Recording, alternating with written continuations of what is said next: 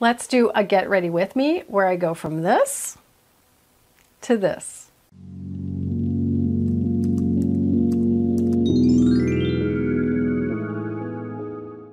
Hi, I'm GloryB and this is GloryB-TV, a lifestyle channel for mature women who want to look fabulous, feel amazing, and age gracefully. So let's just get right to it. And let's start with no makeup on. So I'm going to start out with my under eye corrector from Pixi. I've just got a little bit left in this pot. And I'm using an e.l.f. concealer brush to just get that into that dark spot under the eye and even into the inner corner. And I can take a little bit that's left over on the brush and just go over some spots. A lot of mine are fading just due to my skincare regimen, and yeah, they're not looking as pronounced. And I was a freckle-faced kid, so I always joked with my mom that someday when I got freckles on my hands that were bigger, age spots, that I would just call them freckles because they just kind of blend in. Well, that's not true on my hands. Maybe I should start using my skincare on my hands. I wash my hands so many times during the day, though, that I wonder how much of it would actually absorb.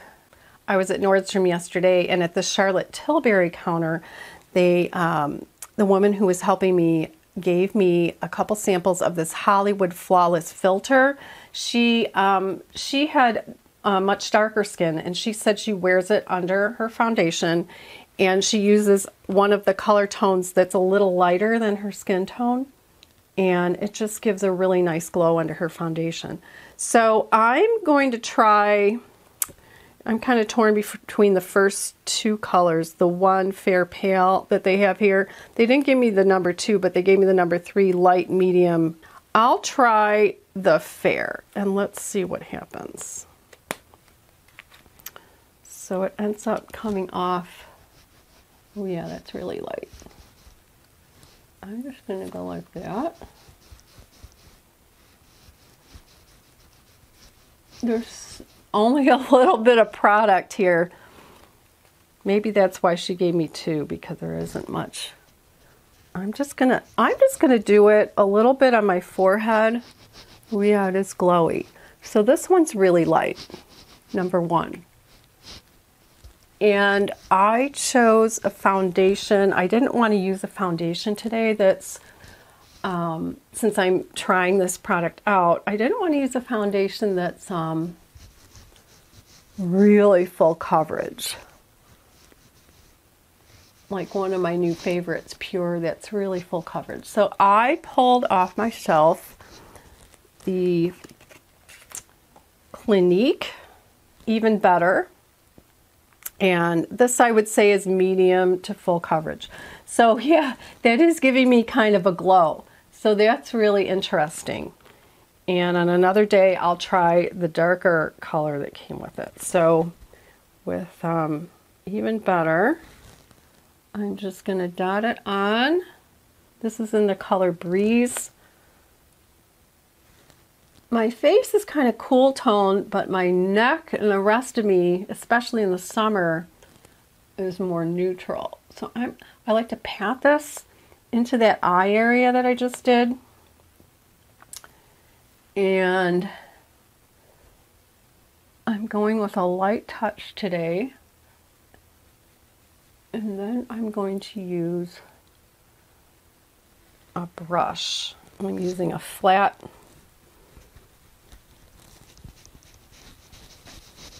brush to blur and buff.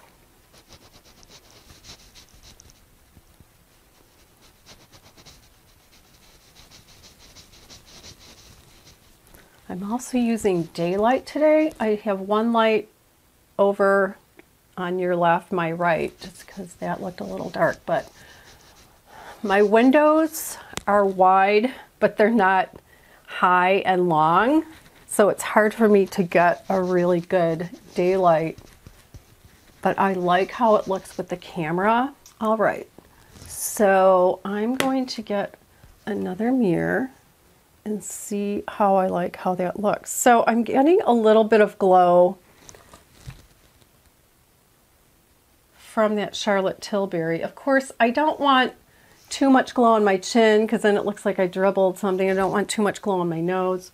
But on the cheek areas, yeah, as long as I don't have a lot of lines. So now I have been using, and I know in my earlier videos on my channel, I don't use a concealer on top because I like the look with just the color of my foundation. But I have been experimenting more, so I'm going to use the Tarte Ultra Creamy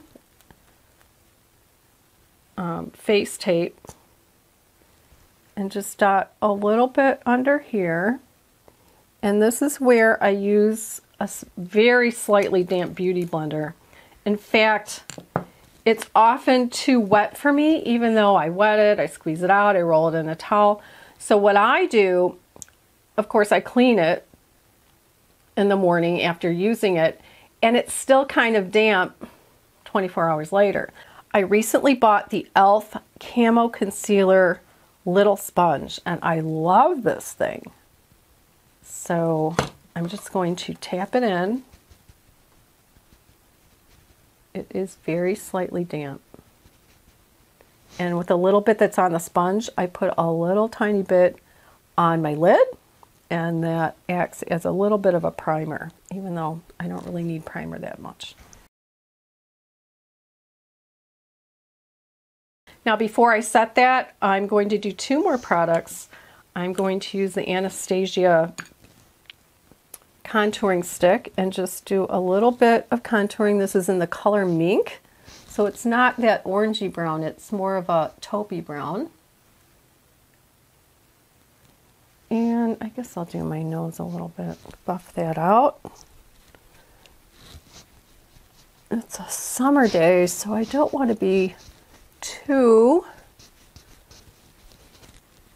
contoury looking, but I'm doing these jowl areas down here, a little bit under the lip.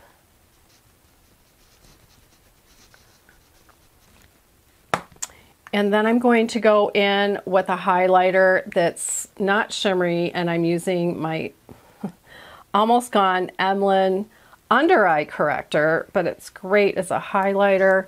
I'm just going to put it on either side of my nose here.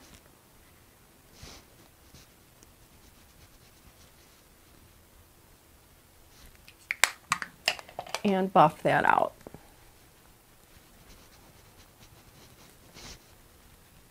Now I'm going to set the under eye with this fabulous method. I'm going to use a setting spray. I'm using the Urban Decay All Nighter setting spray. I'm just going to spray the back of my hand.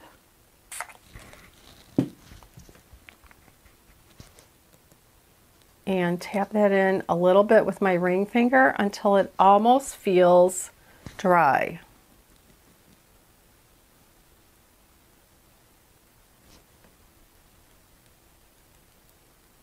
Then on top of that, I'm going to use a translucent finishing powder.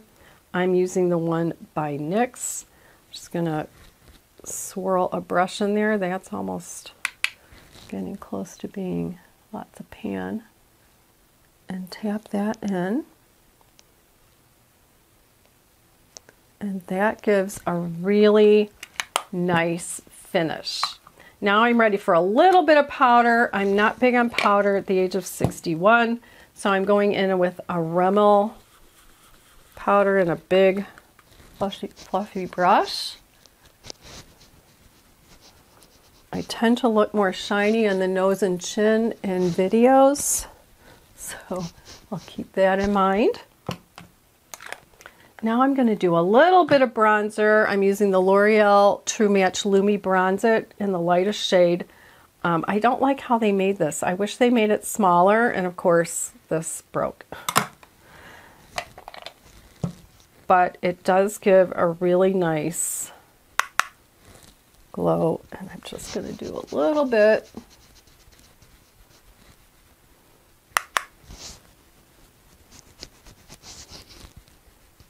Now I'm ready for some blush. I'm going to use the Milani and the Dolce Pink. This is a baked blush, and you can see I'm wearing a bright pink top. I'm going to the farmer's market. After this, we actually have a French market, so it's more than just food. It's kind of fun. I bring the dog, and I'm wearing a skirt that I got years ago that's Lily Pulitzer. I love that store. I should probably live in Florida and wear Lily Pulitzer all the time. And then last, you know, just depending, I might just give it one more buff. All right, that's face. Now we're on to eyes. Now, interestingly, I signed up for Good Housekeeping's, I guess you could call it, testers. So sometimes they send me an email, and if I answer it and fill out the survey quick enough, then I can be chosen as one of the people to test something. So recently they had a survey where they were possibly going to be sending me either a mascara or an eyeliner, either a waterproof eyeliner or non-waterproof or even a pencil eyeliner. So they chose to send me a waterproof eyeliner, which I usually don't wear. And they cover it with tape so you can't see it. So it still has the E5, and they asked me to use it 3 times and then go online and fill out the survey. And then when they shipped it to me, they also sent me what questions in paper in the box, so I know what questions they were going to ask me about it. So I was really impressed with this. Of course, I don't know how long it's going to last, but for the price, it's a really nice eyeliner. So this one, it's called Wet n Wild Breakup Proof Waterproof Liquid Eyeliner in the Ultra Black. And I need 2 hands, but when I film, I only have 1 hand.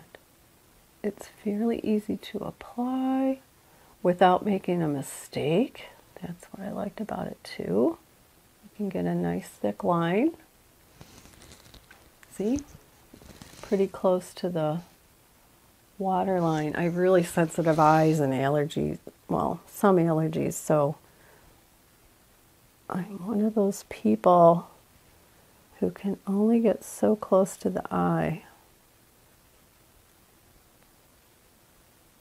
Okay, see how easy that was? I mean, I got a little something over here. I'm not going to do a wing just because I don't feel like it. All right, now while that sets, I'm going to do my brows, and I'll be right back. The next thing I'm going to do is soften the hard line of the eyeliner. On me, I don't like that harsh line. I like it on other people, but I don't like it on me. So, and I'm going to do a little lining of using eyeshadow on the under eye. So I'm using something that's new to me. I just bought this yesterday. It's the Found brand eyeshadow palette and the one called Bloom. So this one has more shimmer than I hoped. I think it only has 4 matte out of the 12 shades. But I'm going to, let's see. I'm going to look at these 2 colors. Okay.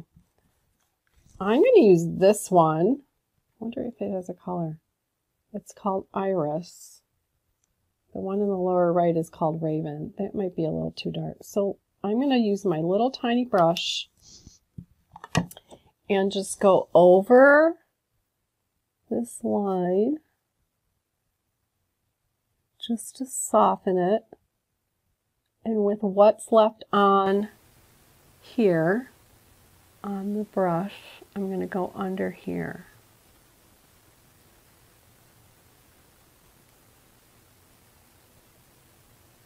All right, and let's do it again.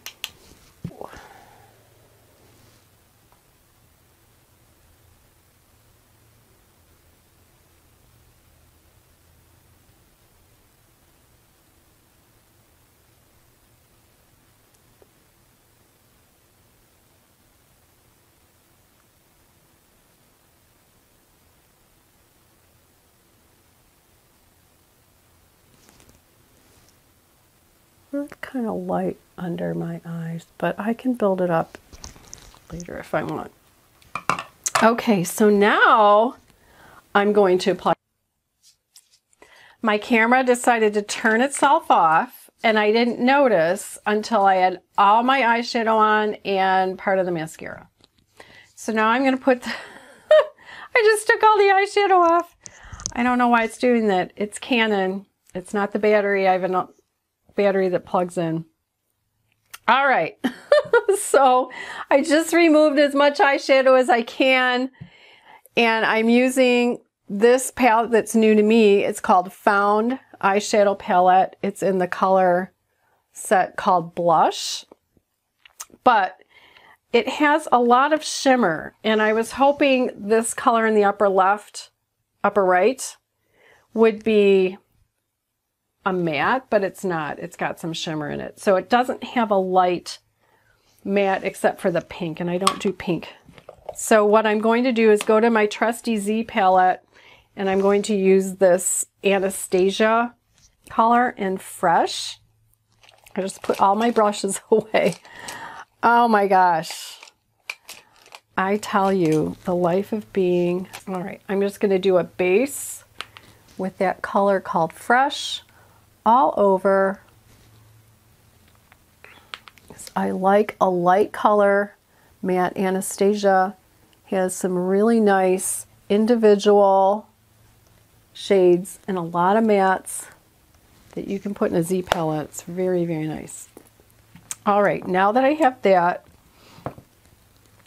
I'm going to go to this, and the only mattes are this light pink, lilac, and iris. So I just done the iris to line. So what I want to do is show you, I'm going to actually swatch this lighter pink that I'm going to use as a transition shade and next to the iris. And I want you to see that up close. You can get an idea of what those look like. And I'm going to use this brush with that lighter color, and we'll use that as a transition shade. And I'm just going in that transition area and up a little bit in the corner. This should be familiar to me because I just did this. Huh. Oh.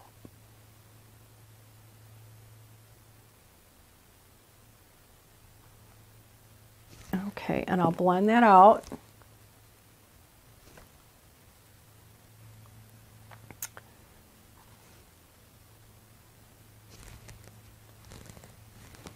Okay, looking at my monitor. Now what I'm going to do is use a couple different brushes to use the iris. Yep, the darker one. I'm going to use a brush that's kind of pointed and dip that in there, get some of it off. And I'm going to be very careful because dark on me now at this age isn't a great look. And I'm just going to go around that outer corner, kind of the outer V, but without going overboard.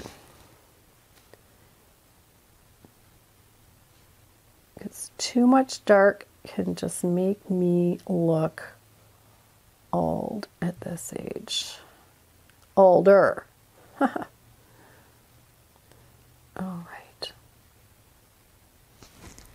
So let's see how that looks. Looking at my monitor just to get an idea of what you're looking at. And then just to get a little more in that outer corner, I'm going to use my little tiny angle brush and dip that in there and just go into the corner here a little more. And do a little bit more without going crazy. And just build it up just to get a little more mystery color. And look in my mirror and look in my monitor. Okay, I like how that's looking. And blend that out a little bit. Now I have some choices. On the mobile lid, I'm going to put one of the shimmers. Now this has a lot of shimmer. In this upper right corner, it's more yellow. The second one here, top left, is more neutral. This one's more pink down here. This one's more beige. So I'll swatch it and we'll see how it looks. So I'm going to do yellow, and then the neutral, and then the pink and the beige. Let's do a little more. Yellow, neutral, pink, beige. And I'm going to hold that up to you. And it's kind of hard to tell. I mean, some of these shimmers so similar to one another. So what I'm going to do is 2 colors of shimmer. I'm going to use that pink one on the outer mobile lid. This pink. So I'll just tap that in here. The outer mobile lid, not quite to the center.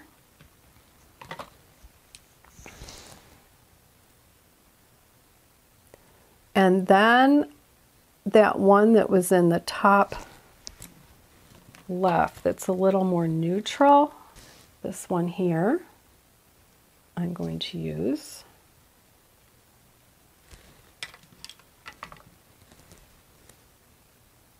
And tap that in.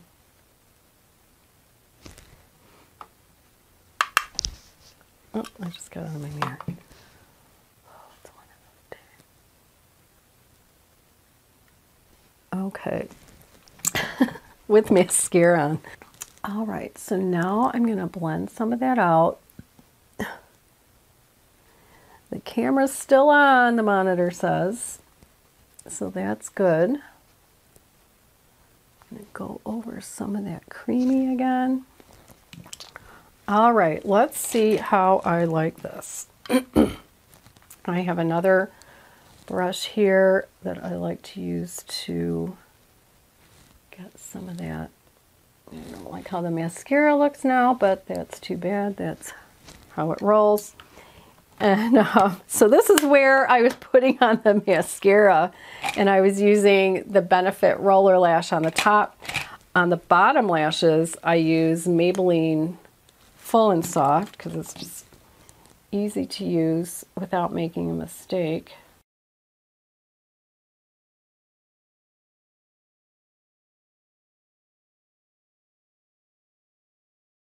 So now we're on to lips, and I am late to the party with the Charlotte Tilbury Pillow Talk. It can pull a little bit brown on me. So the woman who was helping me, she said, you know, put a little gloss on top, something that pulls a little more pink, or put a little more blush on. That's why I went with the pink blush today. So I'm using the Pixi Lip Icing in Cookie.